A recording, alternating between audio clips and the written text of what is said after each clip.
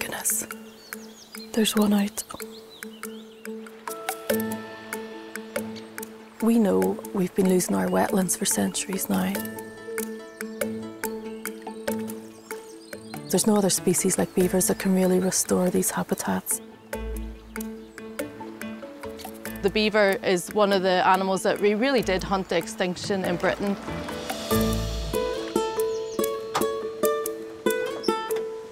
I would love to see beavers as this template of what our world could look like in the future. But people can get quite upset because they see beavers as destructive. It really is about taking people on a journey and about just saying, look, if we want these species back, if we want to tackle climate change and biodiversity crisis, we have to look at reintroductions as a conservation tool. So that's raised the whole question. In Britain, are we prepared to live with this species?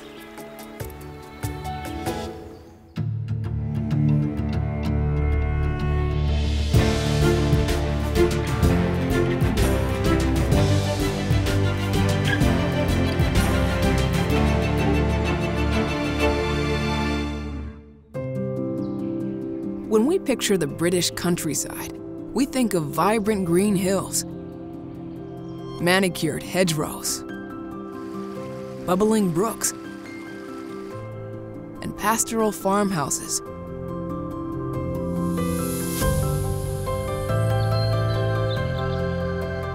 But where is the wilderness? It often gets called the green and pleasant land, and it's very much viewed bucolic, a kind of romanticized way. But underlying that is radical change that's been put in place by humans to drain pretty well the whole of the UK's landscape for farming. When we took the water off the land, wilder places, the ecosystems that that landscape did support were also lost. Turn back the clock thousands of years, and we'd see a very different landscape. Old-growth forests with lynx, wolves, and bears. And vast wetlands, home to creatures with the ability to transform their habitat overnight. Beavers.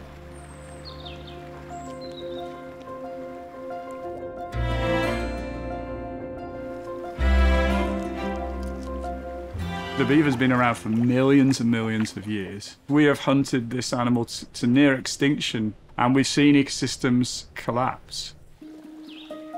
Beavers are what's known as a keystone species, an organism that helps hold an entire ecosystem together.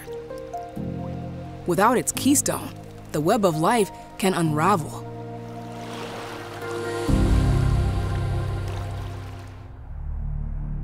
In Great Britain, centuries of farming, hunting, and urbanization degraded the landscape and wiped out the beaver.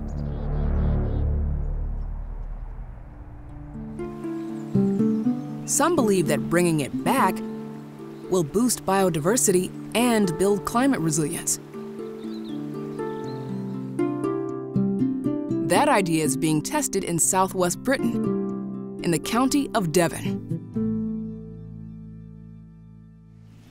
Just watch your step across the dam there. After 400 years without beavers, there was a growing appreciation in the UK for how these woodworkers and dam builders might help rewild domesticated landscapes. This is the stump of a white poplar tree, and you can see all the way across here these beautiful scalloped marks. It looks like it's been hand carved, but actually this is all beaver teeth marks. Many of the trees that beavers bring down don't actually die. If you came back here in a year's time, you would see dozens of branches sprouting up from here. Poplar and willow, perhaps hazel as well, silver birch. They all respond in this way when they're gnawed. They bring these big trees down so that they can access the leaves and the nutritious shoots higher up the tree, but they also want to take the side branches off and use those for building. Beavers are ecosystem engineers. Because they feel safer in deep water, they've become master architects of dams and pools, creating the ideal water level for a beaver lodge. A multi-chamber home with hidden entrances and a flood-resistant design. So we're going to walk across to the main beaver lodge here now, which is a pretty impressive structure. They've built this over the last 3.5, 4 years. We have entrance chambers where the beavers swim underwater, hop up inside, and there'll be a chamber with a little pond of water where the young kits can learn to swim. And then higher up they'll build chambers where they can sleep and eat in the dry. And when the floodwaters in this river system come up high, the beavers have got a place within the lodge that they can escape those floodwaters. Sometimes when you stand very quietly next to a beaver lodge, you can hear the beavers snoring and snuffling.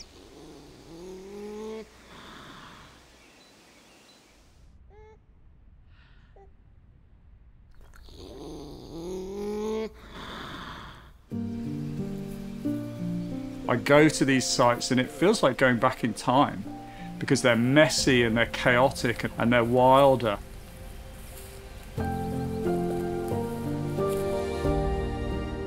That's a new feeling. Beavers were long, long gone from England.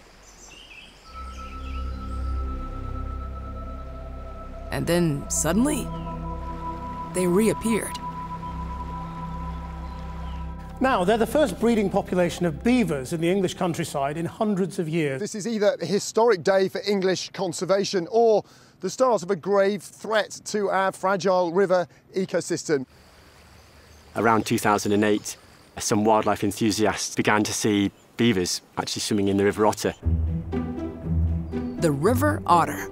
This 27-mile waterway does have otters, but it's best known as the first place in Britain settled by this new generation of beavers.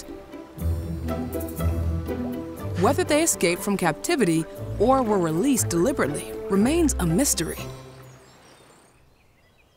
Jake Chant has been keeping an eye on them since they arrived. I think beavers are a very relaxing animal to watch. If you were to see one swimming past you, you'd see a great big bulky body, dense waterproof fur that keeps it warm in the water. You'd notice this odd tail that trails along behind it, great big webbed rear feet, tiny little ears, and it's really not like any other species we've got in England. Originally, the government were quite keen to trap and remove those animals, but Devon Wildlife Trust, with the support of local communities, managed to persuade the government to have a 5-year trial, effectively, to assess the impacts that beavers have on lowland England. We use camera traps a lot to monitor what the beavers are doing. With the beavers' fate uncertain, the trial aimed to reveal what they were up to and measure their effect on the area. So that's great. We've got a beaver coming up over the dam really slowly, and it's just come down the little track. I can see its tail. You know, they come out about 7 o'clock in the evening and they're active through the night.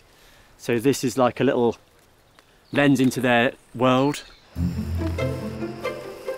The term busy as a beaver is no exaggeration, as these mammals work tirelessly, damming up streams, felling trees, and building lodges. During the 5 years of the trial, the cameras revealed beavers' legendary work ethic and more. We're monitoring the numbers. So how many kits do you get each year?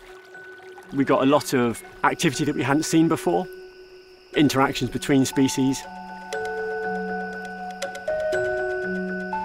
It was really interesting to see how otters were using the site that beavers had created.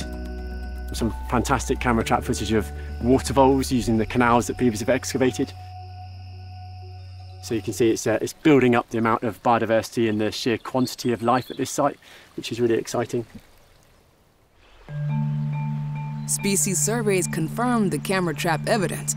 Restoring beavers as a keystone created the right ecological conditions for other native species to return.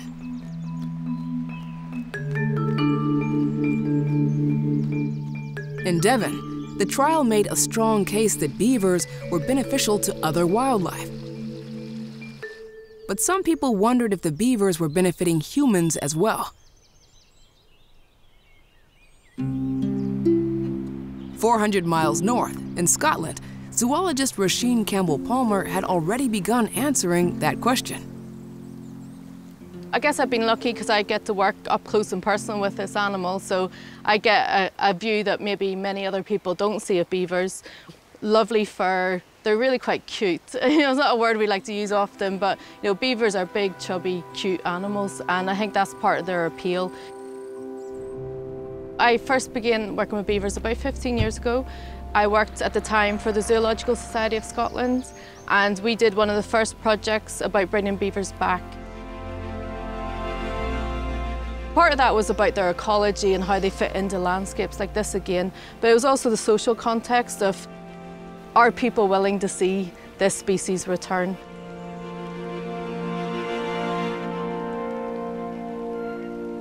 Roisin and her team monitored reintroductions closely. They documented all the good things beavers do, but also those that caused concern and conflict. Altered river courses, felled trees, flooded fields. They found such risks could be managed, and that most people welcomed their new neighbors. Conservationists in Devon were keen to adapt the Scottish team's methods and asked Roisin to help lead a similar trial here. But would an approach that worked in rural Scotland have similar success in a more densely populated landscape? We hatched upon a plan to run an experiment to see what would happen when these beavers came in and started building dams. And little did we know what profound change we would observe. And if I just reverse out and then I'll go to that end. Can you give us a shove, Roisin? Tell me when you're ready. Yeah, that's great. Go for it. All good. Oh, that is great. If you can hold here, we can get some good measurements. Before the beavers built this dam, there was no pond at all on this whole floodplain, but it's completely transformed now. Rich has called in hydrologist Alan Puttick to help study how beavers physically alter Britain's rivers. 320 there. They start by measuring the amount of water the pond can hold. It's probably the deepest so far. 670. And how much more it can hold during storms to reduce flooding downstream. It's about 700 millimeters deep. Excellent. If we get these depths across the whole pond, we can work out what the volume of water is that's being stored. And then when the floods come, how much capacity there is to reduce that flooding downstream.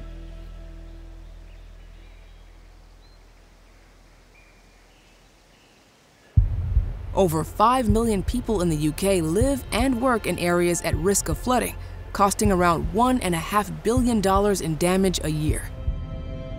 A changing climate only makes matters worse by generating more severe storms with torrential rain. The village of East Budleigh, situated just west of the River Otter, had suffered from flooding for years. But now, there's a new beaver dam upstream.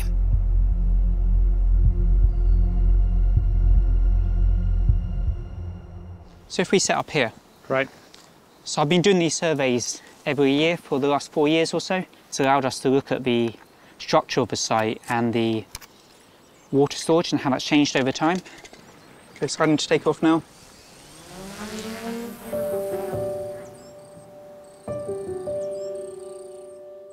Satellite and drone images reveal an incredible transformation. The beavers have turned unused farmland into wetland. pond's massive. So it was really restricted to just around where the original channel was. But now it's kind of spread out, what do you reckon, 50, 60 metres? This new wetland changes the way water flows downstream during storms. There we go, we can already see.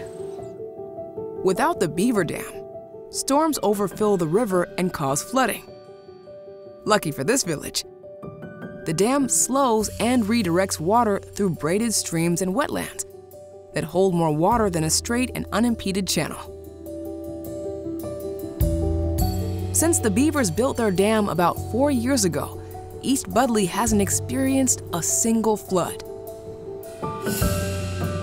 Storm flows have been reduced by up to 50%. And during the hottest months of the year, while adjacent land has dried up and turned yellow, the beaver-built wetlands remain lush and green. It stays there all year round. Even in the driest times of year, the drought periods, we've still got a huge beaver pond here.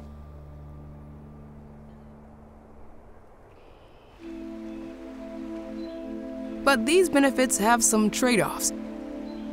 Beavers can also divert water in ways that make some neighbors unhappy. The beavers are ingenious animals, although I'd rather their ingeniousness was not done here.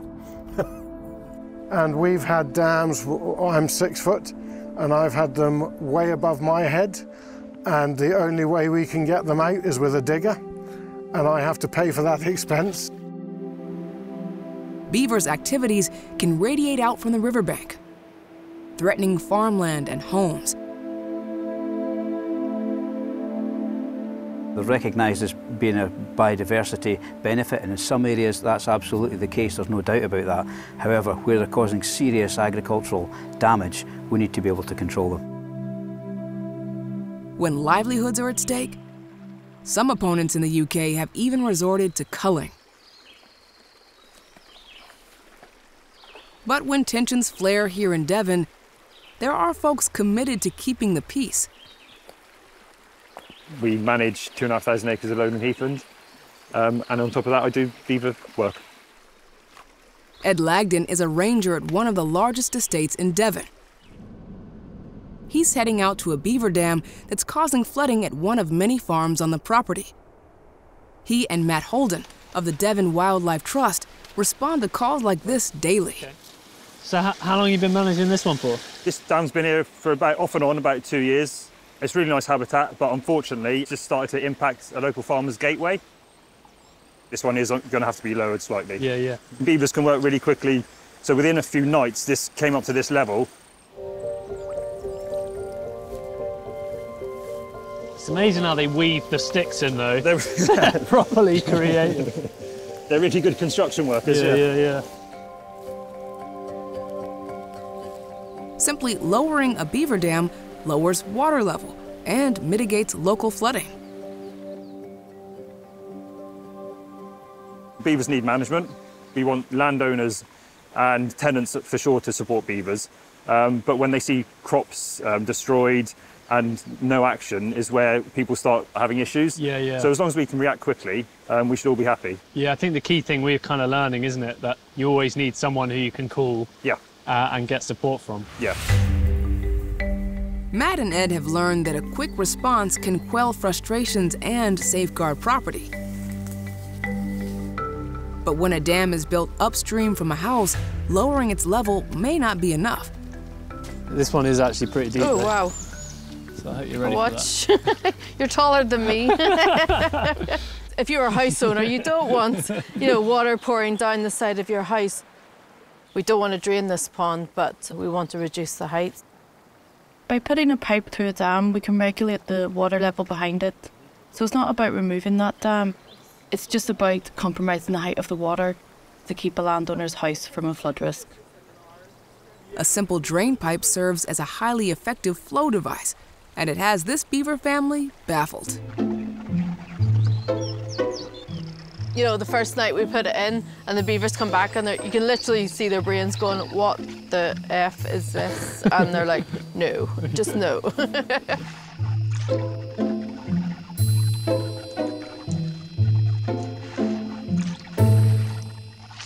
We're just setting that level where we want it to be and where we feel the beavers can tolerate it as well. And, well, it's working, isn't it? Yeah. The beavers are here, and you've changed the flow of water back into this channel. It's definitely handling your water issue right now, and obviously flooding of the house.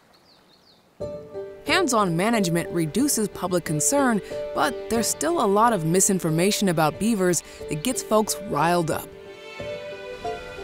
Like myths that they eat fish and diminish fish stocks, when in reality, they only eat plants.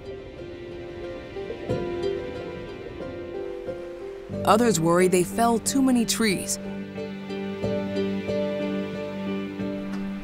Lammy, lammy, lammy. Come on, lammy, lamb. Farmer Chris Jones has embraced beavers on his land and is helping the public see the positives. We'll stay here. We'll stay here and look after the beavers. Jones initially became interested in beavers' ability to increase drought resistance. The land gets completely dried out very, very quickly. We're seeing it all over the world, frankly. So we have to learn to live much, much more in tune with nature. Fearing for his farm, he got a permit to introduce a family of beavers. The beavers have been back here for 5 years. You know, we're in drought conditions now, really, and it's still holding lots and lots of water. We had water we could pump out onto fields. And that was really quite something. He also chronicled a biodiversity boom. When we take a normal stream, you could say it's like a little bonfire of biodiversity. And we put the beavers into that system, and it's like throwing gasoline onto that fire. And so now, 5 years in, we've had 10 different new bird records here. We regularly record 11 different bat species here. We've had new mammal species turn up. The fish have doubled in size. Once he saw the beavers' impact firsthand, Chris became the community and land director for the Beaver Trust, dedicating part of his property to educating the public about the benefits of beavers. One such visitor is biologist Sasha Dench. Hi, Sasha. How are you? Those lambs have got huge. You gonna have a look? Yeah, let's come and head on down the track. She's a swan fanatic, but her love of the majestic waterfowl has given her a new appreciation for beavers as well. Sasha became the first woman to cross the English Channel by paramotor in order to follow swans during migration. Having flown from the Russian Arctic to the UK following swans on migrations, realising that actually if there were a prime habitat for swans, or nesting habitat for swans, would have been beaver lodges. Sasha's a vocal advocate for how reintroducing beavers can create way stations for migratory birds. The cost to man-make a wetland when you need to recreate it is vast. The cost of bringing in a few beavers to do the same job is tiny. It is just a much more sensible way of bringing back all the wetlands we've lost. In the summer of 2021, Sasha attempted the first paramotor circumnavigation of mainland Britain to raise awareness about climate change. But a mid-air collision left her seriously injured. Chris and his volunteers at the Cornwall Beaver Project recently completed the world's first wheelchair-accessible beaver boardwalk. And now Sasha is taking it for a test drive. It definitely made a big difference for me, having been in hospital for 5.5 months. Having something like this to look forward to, well, it's all really important for your general well-being. In an ideal world, you'd like people to be much more open to slightly wilder landscapes, because we'll be fixing so many of the biodiversity issues that we try to do with little band-aid solutions. Actually, we need to let a little bit more wild, a little bit more chaos in the landscape. I would concur. We need to let a little bit more chaos in. It will just provide the most incredible opportunities for nature recovery networks. Why shouldn't we be ambitious about this? This animal can live amongst us, and we can learn to live with it. Britain's beavers are making a strong case that the island nation is better off with them than without them. You have a species being brought back that actually has the ability as a keystone species to create habitats for many other species. Every time I visit a beaver landscape, dams have been built, trees have been felled and worked into structures, canals have been cut onto floodplains. That really gives me hope because I can see a vision of the future which is almost a mirror of the past. Wherever there are beavers, biodiversity is returning, and their aquatic engineering may offset extremes brought on by climate change. The cool thing about beavers is they can change landscapes if we let them. Just having communities that are more robust to change, whether that's drought or flooding, making sure that we can deal with the climatic changes that are coming. So to me, it's a wider social question. Are we prepared to let our rivers have a bit more space? Are we prepared to see wetlands be restored? More and more people in Britain are glad to see beavers reclaim their former habitat.